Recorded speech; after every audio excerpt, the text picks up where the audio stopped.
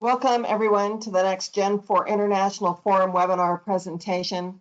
Today's presentation on a gas Cherenkov muon spectrometer for nuclear security applications will be presented by Dr. Bay. He is a distinguished staff fellow with Oak Ridge. Doing the introduction today is Dr. Patricia Pavier. Patricia is the group leader of the Radiological Materials Group at Pacific Northwest National Laboratory. She's also the chair of the Gen 4 International Forum Education and Training Working Group. Patricia? Good morning, everyone. Thank you so much, Bertha, for the introduction. And I'm very happy to have Dr. Junyoung Bae with us today. He is the winner of the PhD competition during the 2021 American Nuclear Society Winter Meeting. Dr. Bae recently completed his PhD at the School of Nuclear Engineering at Purdue University. So congratulations, Dr. Bae, and he will join the Oak Ridge National Laboratory as a Eugene Wigner Distinguished Staff Fellow. His research focuses on the development of a high-resolution fieldable muon spectrometer using multi-layer pressurized gas Cherenkov radiators and its applications such as muon tomography, nuclear security, spent nuclear fuel casks imaging.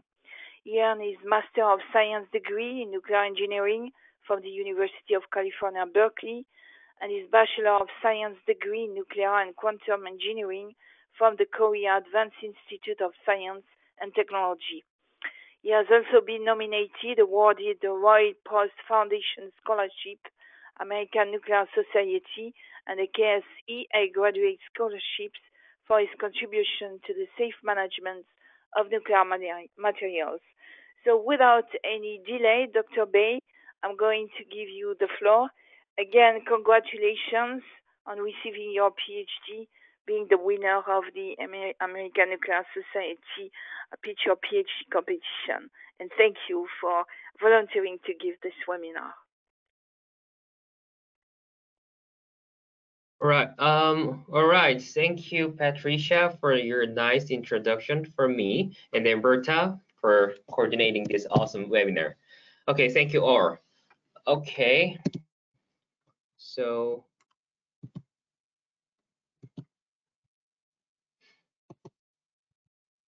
okay. Okay, good morning, good afternoon, and good evening, everyone. My name is, again, Junghyun Bae, a Eugene Wigner Distinguished Staff Fellow at Oak Ridge National Lab. First of all, it is my great pleasure to introduce my thesis work through Gen 4 International Forum webinar. This thesis work has been done when I was in School of Nuclear Engineering at Purdue University. I really appreciate to you all to attend my presentation. Okay, so now let's move on to my presentation. Again, the title of my presentation today is a gas Cherenkov muon spectrometer for nuclear security application. Here is the items we will discuss today. First, we will briefly introduce research motivation and problem statement and research objectives. In this chapter, we will get some idea why we jump into this work and what we expect through this research. And in chapter 2, we will discuss about the concept and operational principle of our proposed muon spectrometer using gas Cherenkov radiators. After that, I will introduce our developed muon imaging algorithm, which includes muon momentum information beside muon scattering angle information. In chapter 4, the implementation and result of spent nuclear fuel monitoring using momentum integrated muon tomography will be presented. After that, I will wrap up my presentation. Okay, let's move on to the introduction. Okay, here is our motivation to our research. Muon tomography has been emerged as one of promising non-invasive monitoring and imaging techniques, especially for large and dense materials. It is very possible because cosmic ray muons have very high energy than the traditional induced radiation source, such as X-rays and neutrons. So it is about the 10 to the 9 to 12 electron volt versus 10 to the 3 to 6 electron volt. So, muon tomography already widely has been used for spent nuclear fuel cask imaging, nuclear reactor, especially monitoring damaged reactor core in Fukushima nuclear site, and nuclear material inspection in a cargo container, and even archaeology to find a hidden chamber in a Great Pyramid of Giza, or geotomography to investigate magma chamber underneath volcano to predict upcoming eruption.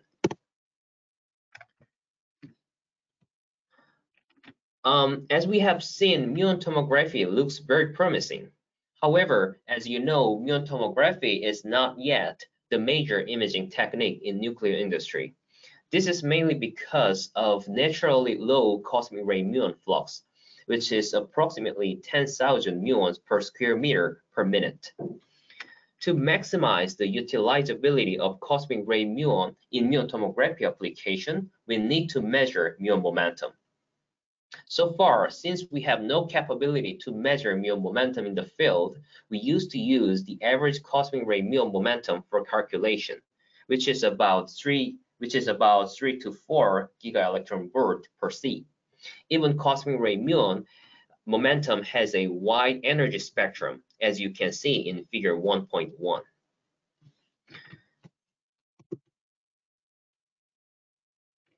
Okay, then let me show you why measuring muon momentum is so important using one example of nuclear material monitoring application. When muon interact with matter, it is deflected due to multiple Coulomb interaction with electrons or nuclei. Figure 1.2 shows the scattering angle distribution of muons for steel, lead, and uranium. And the width of each angular distribution can be approximated using equation 1, the equation shown in here. As you can expect, the width of multiple Coulomb scattering angle distribution depends on material density, size, and muon momentum. The upper figure shows the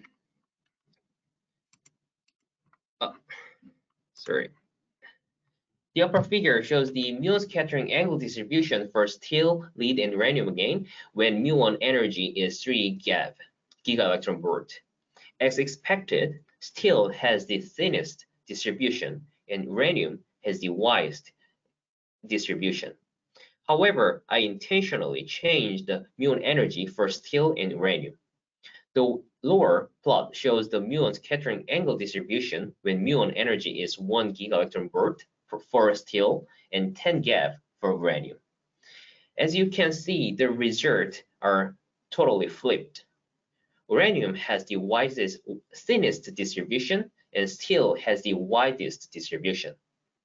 So the point of this example, the figure 1.2, is without measuring muon momentum, the results can mislead us in identifying materials.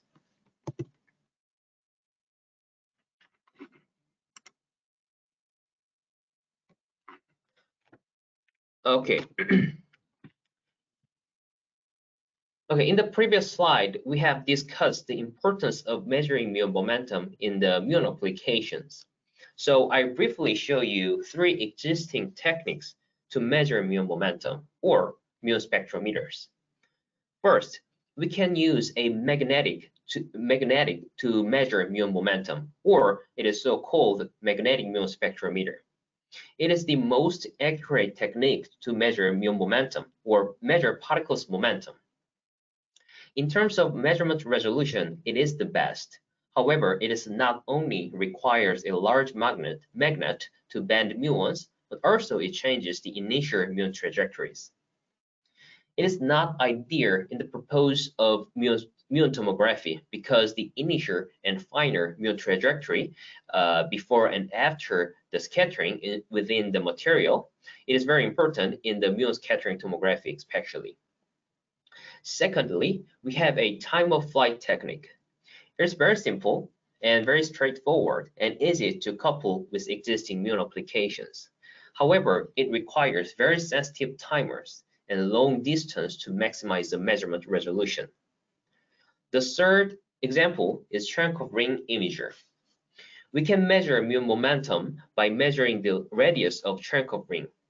its measurement resolution is pretty good. However, generally, the rigid Cherenkov radiator is used to induce Cherenkov radiation, and it is also very long distance to improve the resolution, and it needs vast array of optical sensor to accurately reconstruct Cherenkov rings.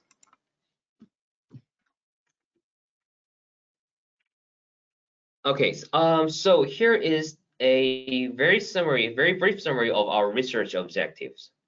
So first one is a development of fieldable Muon spectrometer.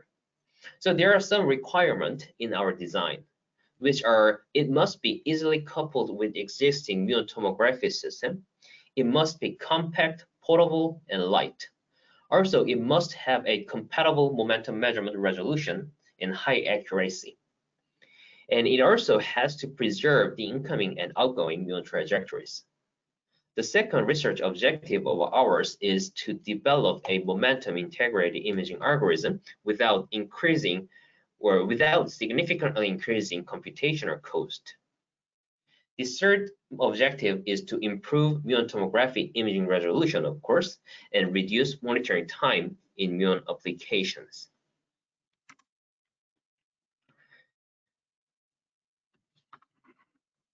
Okay, now let's move on to the development of our Cherenkov Muon spectrometer.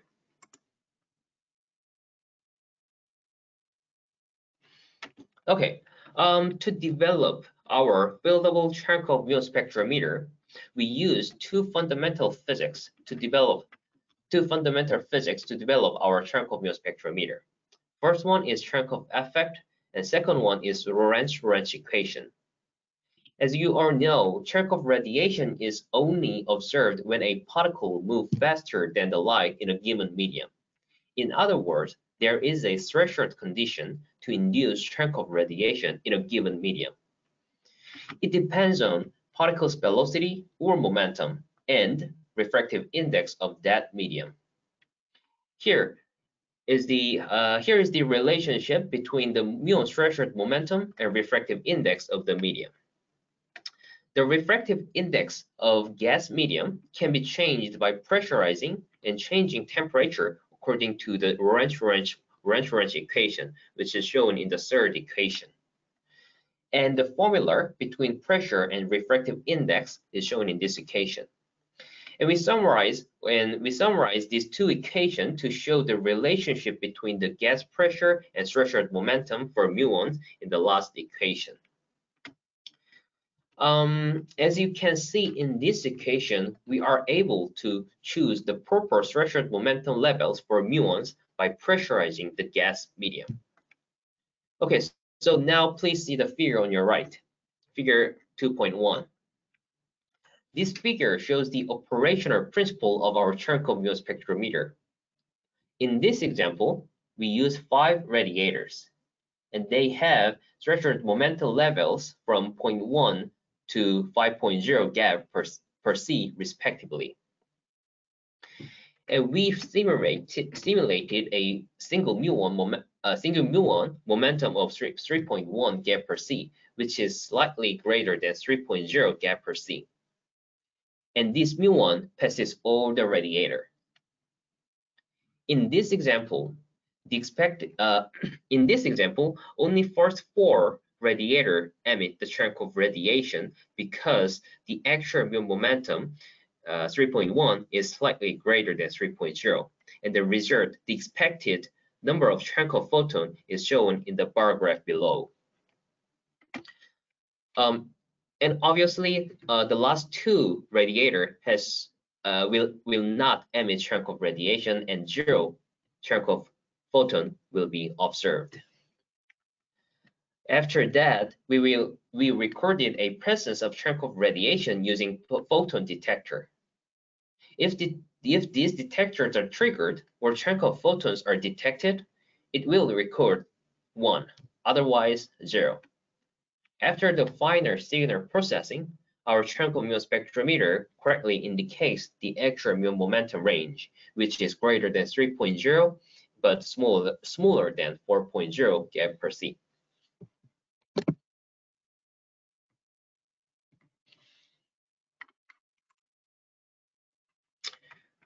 Okay.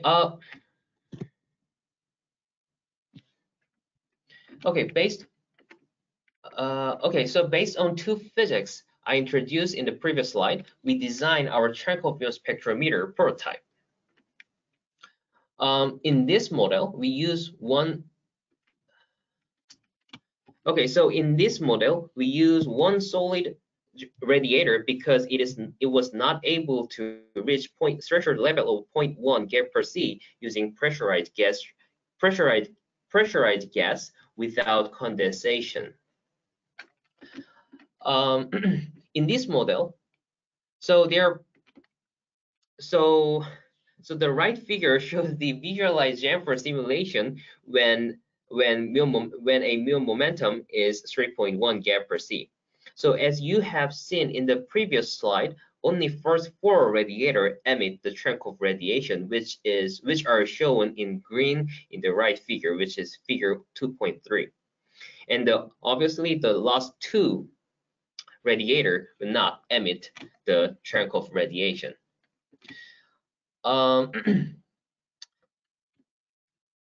Okay, and the size, and also it is noted the size is only 0.2 times 0.2 times 0.5 cubic meter, as you can see on your left, which is figure 2.2, and its weight is less than 10 kilogram because it's mainly made of gases. Okay.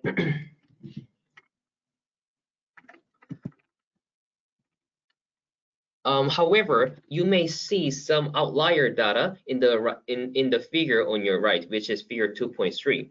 So this is because the Cherenkov radiation is not the only one optical photon emission mechanism in this radiator. There are more. So we studied a little bit more about the optical photon emission mechanisms. Okay, so again, so as you have seen, because not all optical photons are emitted from Cherenkov radiation, we have investigated more about the optical photon emission in the gas medium or radiator in our work. Obviously, first, there is a Cherenkov radiation, which is our desired optical signals. The light intensity is proportional to the particle momentum, refractive index, and length of the medium. Cherenkov radiation has a directional light emission along the particle's path, as shown in the figure on your right, which is figure 2.4.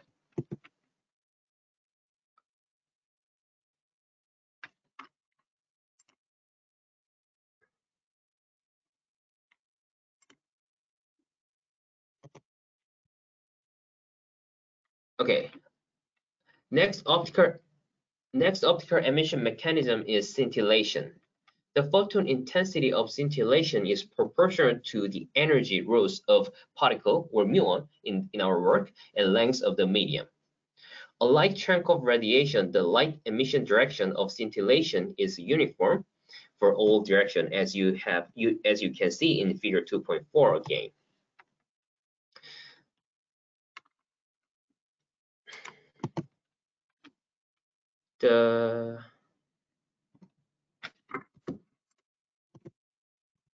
Okay, I'm sorry, it's a little slow, the bad internet connection. So the next optical photon emission mechanism is transition radiation. Transition radiation can be emitted when a muon enters and exits the different medium, as you can see in the figure on your left. However, the expected transition radiation photon emission is very negligible when muon momentum is low, smaller than tera-electron volt level, and small number of boundaries. Okay, the last optical photon emission mechanism is Cherenkov radiation, however, by secondary electrons. Since muons can decay into electron within the medium, electrons can be emitted in the radiator. And also because the mass of electron is about 200 times lighter than that of muons, its Cherenkov threshold momentum level is also about 200 times lower than that of muons. Therefore, it is easier to emit Cherenkov radiation for electrons. In addition, we also a muon can be converted to electron by being captured by aluminum nucleus. The difference between muon decay from the muon to electron capture, muon to electron conversion is to neutrino will not be emitted when muon is converted to electron. It is very rare event, and this is currently actively researched at Argonne National Lab, Fermi Accelerator Lab, and Lawrence Berkeley National Lab. So it is not yet included in Gen 4 toolkit.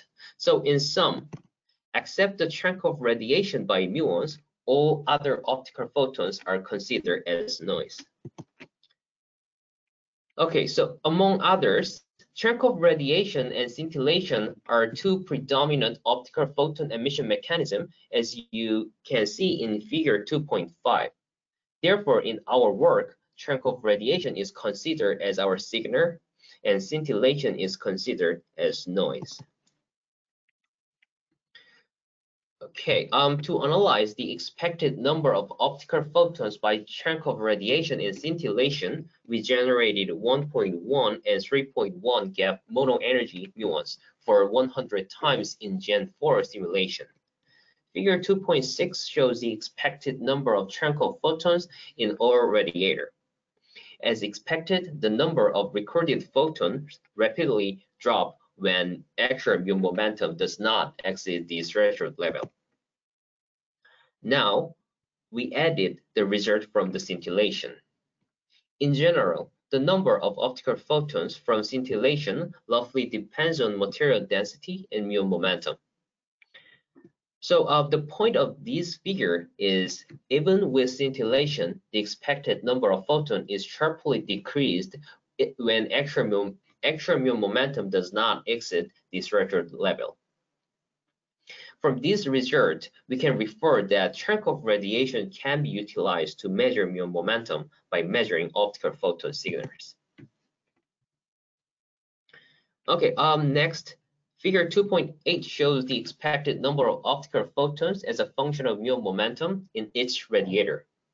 As you can see, the number of total optical photons rapidly increase when muon momentum exceeds the threshold momentum levels. So these results demonstrate the feasibility of our Cherenkov muon spectrometer. Here, figure 2.9 shows the result of classification rate as a function of muon momentum. The classification rate is a probability that our spectrometer correctly measured the actual muon momentum. And a discriminator is nothing but logic function that uniformly deduct certain number of signals from all radiator during the signal processing in order to eliminate or cancel out the predictable noise signals. The result shows that when we use a combination of various discriminator level for various momentum range, the achievable mean classification rate is about 87% in our prototype. So in order to demonstrate the feasibility of our Cherenkov muon spectrometer, we also tried to reconstruct the cosmic ray muon spectrum using our prototype, which has 6 radiators. So cosmic ray muon spectrum was successfully reconstructed using 6 momentum levels, except the height level, which is the rightmost bar graph. This is because all the muon momentum greater than 5 gigaelectron-volt per C is categorized and accumulated in this level, because our maximum measurable momentum level is 5.0 gap per C. So, however, this maximum momentum level problem can be easily resolved by increasing the number of radiators. So, we have increased the number of radiators from 6 to 10 and 100. The left figure shows the reconstructed cosmic ray muon spectrum using 10 radiators, and right figure shows the result from 100 radiators. When we use 10 radiators, the absolute momentum measurement resolution is plus minus 0.5 gap per C, and the relative resolution was 21.33%. Also, when we use 100 radiators, the absolute momentum measurement resolution was plus minus 0.05 gap per C, and the relative resolution was 3.35%. However, it must be noted that the resolution is obviously improved by increasing the number of the radiators. However, if we increase the number of radiator within the limited overall size, then the size of each radiator must be decreased. It means the signal to noise ratio will decrease. Therefore, the functionality of our Muon spectrometer will be improved by increasing the number of radiator in terms of the resolution. However, it will negatively impact the accuracy. Therefore, we must find the balance within this trade-off in a given condition. Okay, so now let's move on to chapter 3, which is an introduction of momentum integrated imaging algorithm.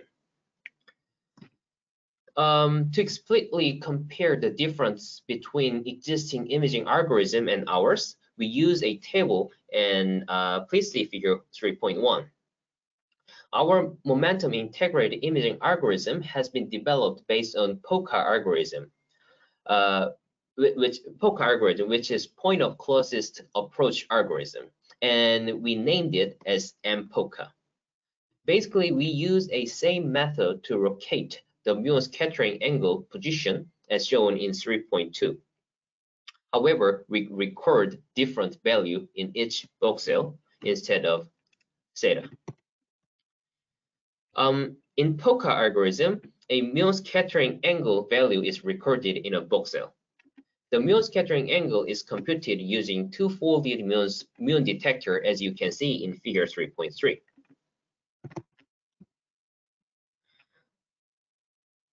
Now, let's see the result of our example of benchmarking using PoCA algorithm. We can see the published simulation experiment result in figure 3.1. This experiment was performed by K.N. Borosdin et al. In 2003. And we tried to benchmark their work to demonstrate and to verify our work. And here is our result.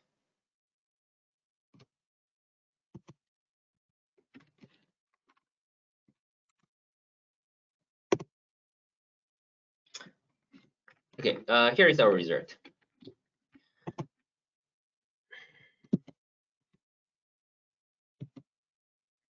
Okay, now let's move on to mPoCA algorithm, which is our imaging algorithm that includes the muon momentum information. Okay, so after some studies, we have developed a m value, which is shown in figure 3.5. As you can see, m value can be calculated using scattering angle and momentum. So figure 3.6 shows the reconstructed image of 4 different materials: aluminum, lead, and uranium, using our mPoCA algorithm. For comparison, I also added the result of image reconstruction using PoCA algorithm. As you can see, mPoCA improved the imaging algorithm significantly. Okay, so now let's move on to the momentum integrated muon tomography. Okay, so figure 4.1 shows the overview of the implementation of our Cherenkov muon spectrometer in spent nuclear fuel monitoring application. So left figure is the visualize our model in Gen 4. The right figure shows the overview of the placement of muon tracker. So the green, the bluish plane are the muon trackers on top and the bottom of the target object, which is the spent nuclear fuel cask, and then in between the upper muon trackers and spent nuclear fuel cask, we place in our Cherenkov muon spectrometer.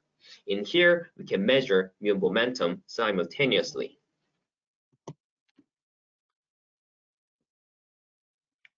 Okay, we simulated 4 scenarios in order to demonstrate our imaging algorithm, which is mPoCA algorithm, as shown in figure 4.1. So first scenario is, of course, when all spent nuclear fuel assemblies are fully loaded, which is A. Other scenarios are part of spent nuclear fuel assemblies are missing. We tried to get rid of 2, 1, and half of fuel assemblies and analyze the result to find out and locate the missing fuel assemblies. Okay, figure 4.3 shows the muon scattering angle and M value distribution at the center of bundle of fuel assemblies are missing. At the center of bundle of fuel assemblies, there's no missing fuel assemblies. These figures are pretty straightforward. So more dense material exists, the scattering angle value and M value will have higher values, as you have seen in the bottom plot of figure 4.3.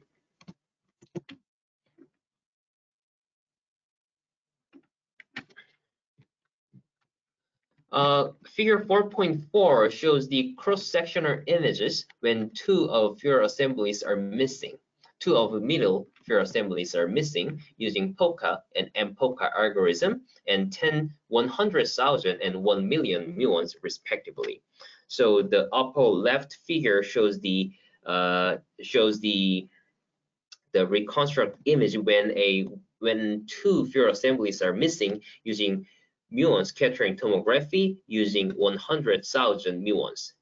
And on the other hand, the lower left figure shows the reconstruct imaging using MMST, which is mPoCA algorithm, momentum integrated muon scattering tomography using 100,000 muons.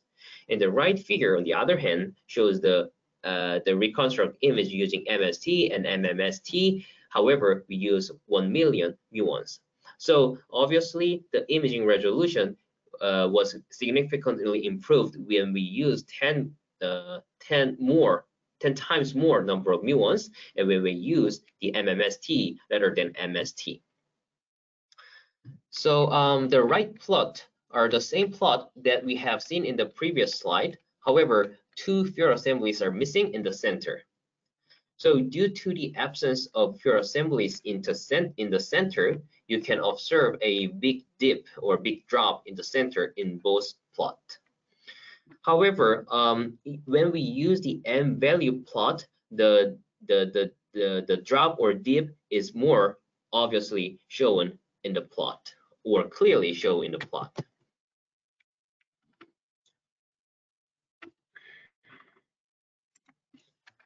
Okay, so figure 4.5 shows. So figure 4.5 shows the same result, however, when 1 fuel assembly is missing. So we can easily locate the missing fuel assembly either PoCA algorithm and mPoCA algorithm when we use a 1 million muons. So obviously we can see we can easily locate the missing fuel assembly using we can visually locate the missing fuel assembly using reconstruct imaging and the plot on your right.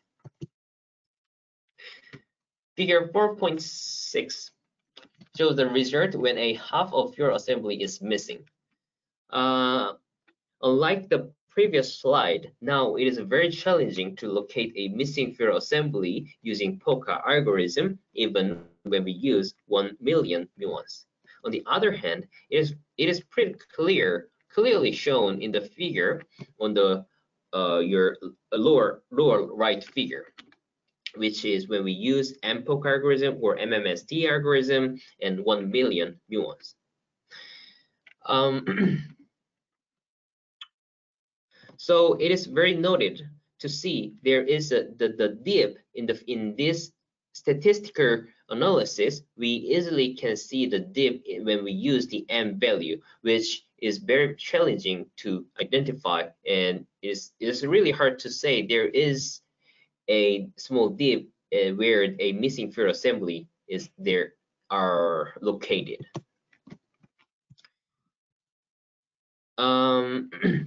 So it is okay. So we summarize our systemical analysis in two figures, as you can see in figure 4.7. The upper figure shows the result for muon scattering angle, which is PoCA algorithm, and the lower figure shows the result from m value, which from mPoCA algorithm. Okay, the scattering data represent the scattering angle and m value when 2, 1.5 field assembly is missing. Obviously, they are located under the area that's shaded in red, which represent values when field assemblies are fully loaded. Simply, the less overlap they are, the better performance it has. In addition, the value ranges of air gap and concrete shielding are also included in figure 4.7. They have much lower values than field assembly because their density is much lower than uranium. Unlike scattering angle plot in m value plot, concrete shielding and air gap are clearly separated. In general, overlapping of each area or dataset is represented as noise in imaging. As we have seen in the previous slide, reconstruct image resolution is improved when we use mPoCA algorithm. So here is our summary and conclusion. So we developed a novel Muon spectrometer using a glass and pressurized carbon dioxide gas radiators. We met most design requirement which was introduced in our research objective. First, it must be easily coupled with existing muon tomography. So our answer is yes, it can be easily implemented by placing it between target object and muon trackers. So second, it must be compact, portable, and light. So our answer is yes, it is approximately 1 cubic meter large and less than 10 kilogram. So the next one is it must have compatible momentum measurement resolution and a high accuracy. So our answer is again yes. It has a approximately 3.35% and 21.33% when the number of radiators are 110 respectively, and its accuracy about 87%. So the last question we need to address it must preserve incoming and outgoing muon trajectory. So our answer is again yes, it barely interferes initial muon trajectory because it is mostly made of gas. However, it must be noted that although increase the number of the radiator improves the momentum measurement resolution, it will inevitably negatively impact the signal to noise ratio due to the decreased expected Cherenkov signals. Also, to measure high energy muon momentum, in our case, greater than 100 gap per C, very low gas pressure needs are required. And next, we developed and introduced m value, which mathematically integrate muon scattering angle value and momentum. This algorithm does not increase the computational cost because it was developed based on existing imaging algorithm. The image resolution is significantly improved when we use mPoCA algorithm when compared with PoCA algorithm. So we also saw the result of sphenical field cask monitoring when 2, 1.5 field is missing. We were able to find out and locate a missing half field assembly using mPoCA, which was very challenging using PoCA algorithm. So we significantly improved the imaging resolution and reduced scanning time to find the missing field assembly in a sphenical field dry cask application. Okay, so here's our list of peer-reviewed publication for this related to our current works. And here is the Here is the list of publication for oral poster presentation and conference proceedings.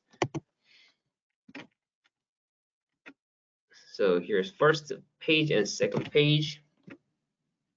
Okay, so thank you for listening and watching my presentation. So if you have any question and comment, please feel free to ask any question using this discussion time. So thank you for your attention. Thank you. As questions are coming in, we'll take a quick look at the upcoming webinars that we have scheduled. In August, China's multipurpose SMR ACP 100 design and project progress. In September, our presentation on the development of in-service inspection rules for sodium-cooled fast reactors using the system-based code concept. In October, sodium integral effect test loop for safety simulation and assessments, otherwise known as STELLA. And in November, visualization tool for comparing energy options.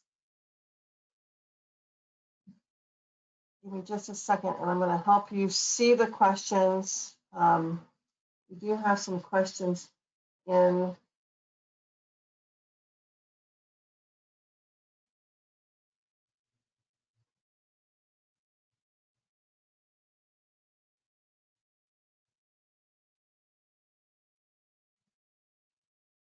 So the first one refers to slide 10.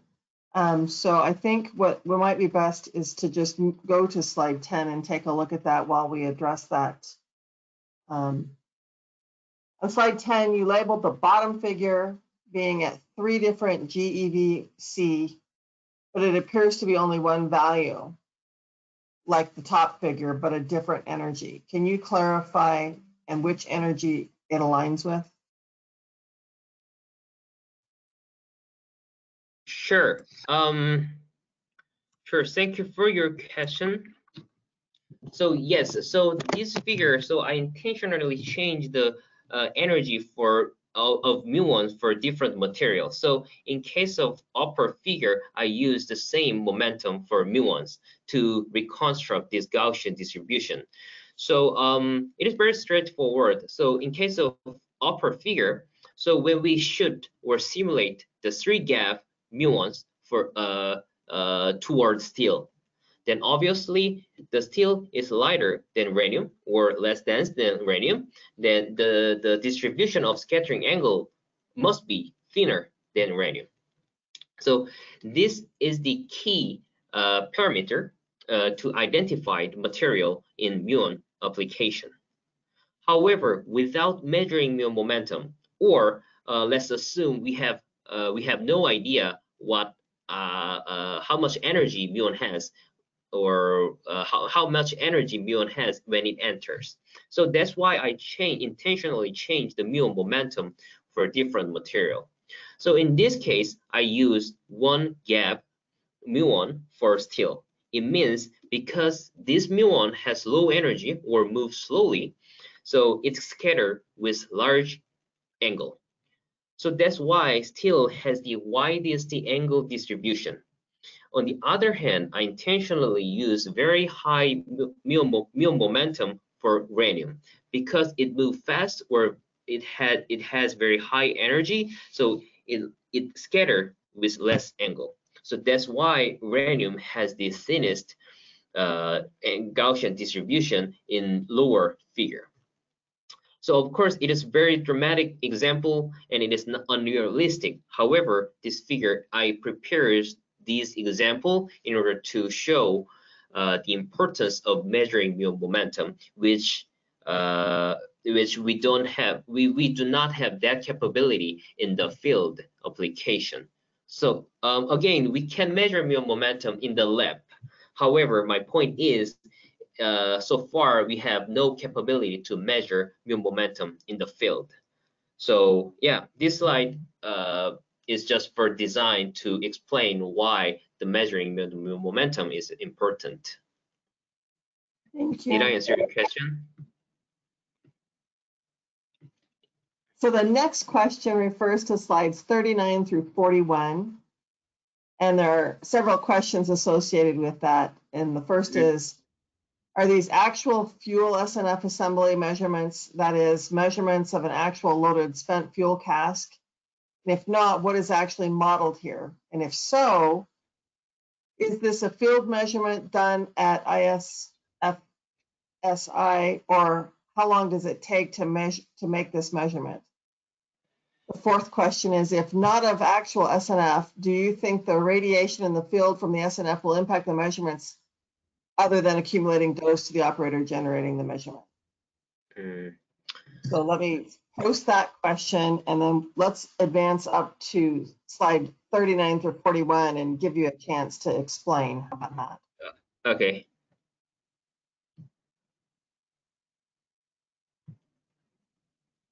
So that starts with 39, and you still have control. You can advance forward or back and talk to the slides. Do you see the question now? No. So in your questions. Yeah. So Okay. the question was, are these actual fuel spent nuclear fuel assembly measurement? Actual loaded spent nuclear fuel cask. So okay, so my answer to this question is this is the simulation result. So yeah, I want to make sure all these example and the result of imaging construction was performed using Janfer simulation and the imaging algorithm. So it is all based on simulation. Yeah, so actually this is the actual model. So we modeled the commercial spent nuclear fuel design in our Janfer simulation. And are you trying to move it forward?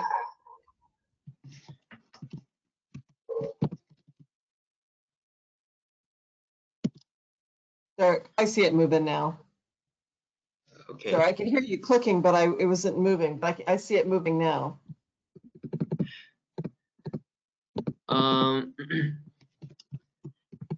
And the answer for the last question is so the questioner asked the question, so does the background radiation such as so when the spent nuclear fuel cask is stored in the interim, the storage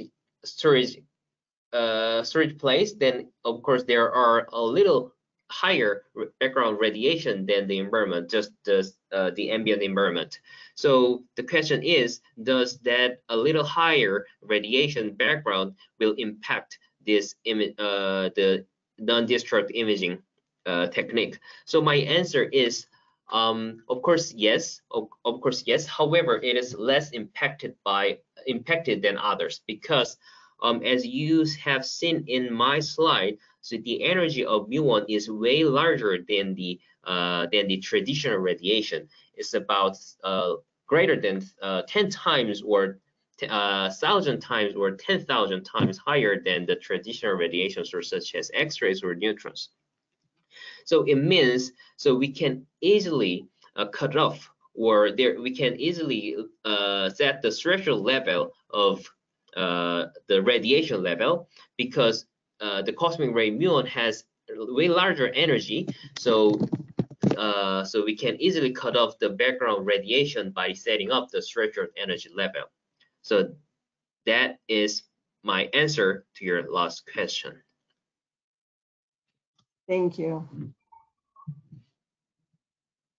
The next question is, for the missing fuel assembly measurements, how many measurements do you expect need to be taken in the field? For example, how many angle measurements with your proposed system are needed for the incoming and outgoing muons? Yeah, this is great question. So in our application, we only measure in a single angle. So of course, when we took the data from the various angle, then the imaging resolution obviously will be improved. However, in this example, we only took a one angle. So how long it will? So the another question is how long it will take. So as you may know, the disadvantage of muon tomography is it takes very long. So it will take about at least a couple of days or it will take a weeks. So actually that is the motivation of our research. So by utilizing the momentum information beside the muon scattering information, so we believe we significantly reduce the scanning time.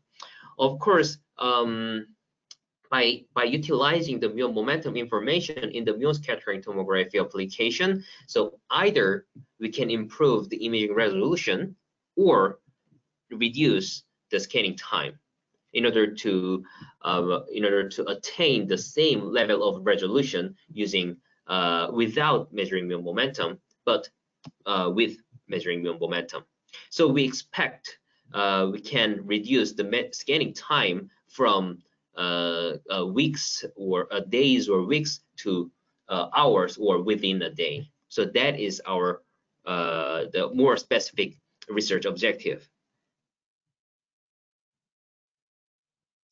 Thank you. Are there any plans to take your system to perform an actual field measurement at an ISFSI? So my answer is yes. So I was at Purdue University, so we are building our Cherenkov Muon Spectrometer in our lab. However, now I will join to the Oak Ridge National Lab, and then I propose to continue my research work at Oak Ridge National Lab. So that's why I will join as a Eugene Wigner Distinguished Fellow, as a fellow. So because they can support my work. So I propose to build the actual muon momentum integrated muon tomography system in the at the Oak Ridge National Lab. So yeah, I have the 3-year plan at the Oak Ridge National Labs. So obviously it includes to the test in the interim spectrometer storage site. So yeah, you can expect some result soon in 3 years. Great, thanks. Would it make sense to utilize an array of sensors to perform the measurements to speed up the measuring time?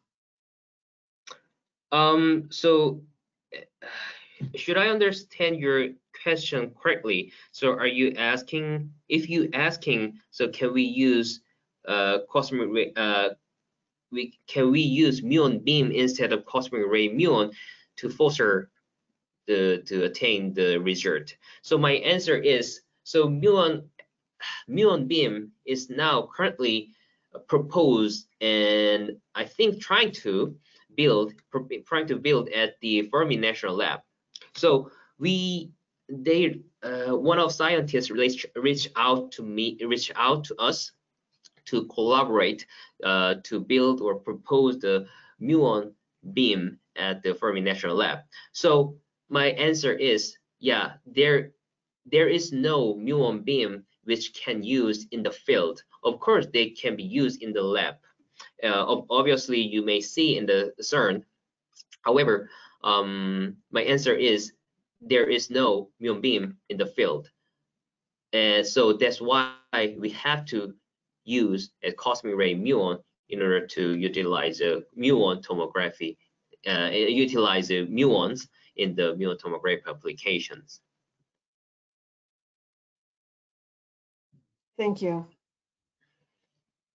The next question is, I think you saw the muon data for Fukushima nuclear power plant. Is it possible to see more clearly the status inside Fukushima Daiichi by your technique? My answer is yes. So I think you may know, so some scientists use to muon transmission tomography in order to see inside of the Fukushima Daiichi reactor. So more specifically, they use muon tomography in order to measure the amount of the molten core, the amount of the molten core. So not specifically for imaging. So in muons, in this application, of course, so measuring muon momentum is obviously very important, because they did not utilize the muon momentum information in order to get an idea about the amount of the molten core in Fukushima Daiichi reactor. So again, my answer is yes. So should we utilize our fieldable Cherenkov muon spectrometer in Fukushima Daiichi reactor application, then obviously we can get more accurate and more feasible data. I believe we can get more feasible and reliable data.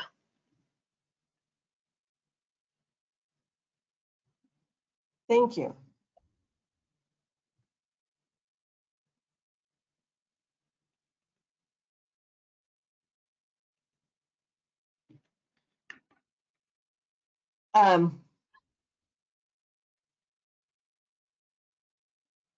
There's a comment, I can go ahead and post it, I think, that's for your information. ORNL, Sandia, PNNL, and EPRI recently procured some commercial canisters for spent nuclear fuel, and it may be worthwhile to set up a test on one or more of these systems with mock fuel to test your system before going into the field with an actual spent nuclear fuel system.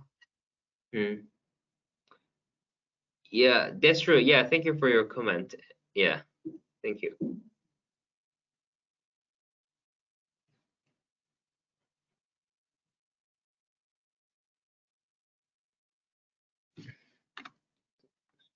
Was it a question or a comment?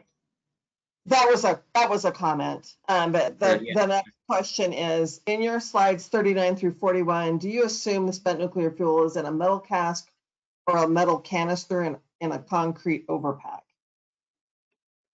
So let me move on to our model. Is it moving for you? I don't think so. Okay, it's fine. So in our simulation, we did not model we did not model stainless steel cask. So we only designed the overpack, the concrete overpack. So as you can see, so in between the fuel assemblies, there's nothing in between the fuel assemblies. So yes, so when we elaborate our model, we need to model a more specific geometry inside of the spent nuclear fuel cask. So yes, my answer is we only design spent nuclear fuel assembly in the center, and then concrete overpacked which surround the spent nuclear fuel assemblies in the center. Thank you.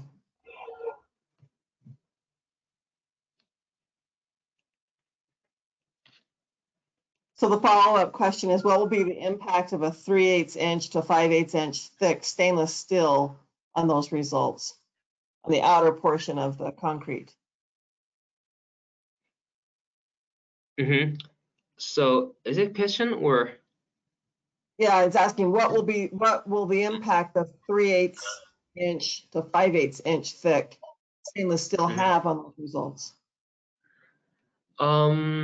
So okay, the obvious result we can obviously expect is, of course, the noise level will be increased. So because the space between spent nuclear fuel assemblies will be replaced by the steel, then of course the density of steel is way larger than air gap. So the so the noise level will be increased. However, there is no reason we cannot identify or locate the missing fuel assembly in the simulation. So yeah, that is my answer. So noise level will be increased. However, there will not be impacted. Yeah, it will not be impacted much to locate or identify the missing fuel assemblies. Thank you.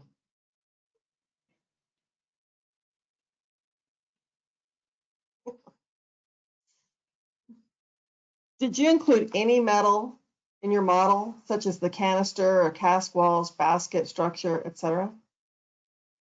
My answer is no.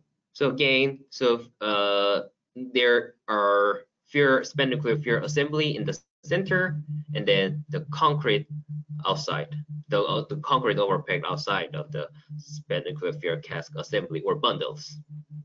So there are only two materials, or three, which the air is filled in any empty space.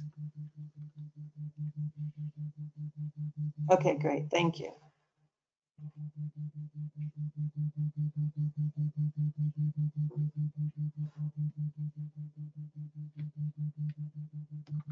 I don't see more comments or questions coming in, so I'll take this opportunity to thank you, Jung-Young, for your presentation and taking the time to put things together. Congratulate you on your expertise. We look forward to seeing your bright future. I know that your name will be heard again in the scientific community in the nuclear world. Mm-hmm. Thanks everyone who joined today's presentation. Patricia, do you have any last closing thoughts? I'm echoing you, Bertha. Thank you so much, Dr. Bay, for your expertise. And I think we wish you the best at Oak Ridge National Lab, and we're looking forward to see your expertise moving up and helping others in the nuclear energy sector. So thank you so much again, Dr. Bay. Oh yeah, yeah. Thank you, Patricia and Bertha. So yeah, thank you very much. Bye-bye. Goodbye, Bye. everyone. Bye-bye. Bye.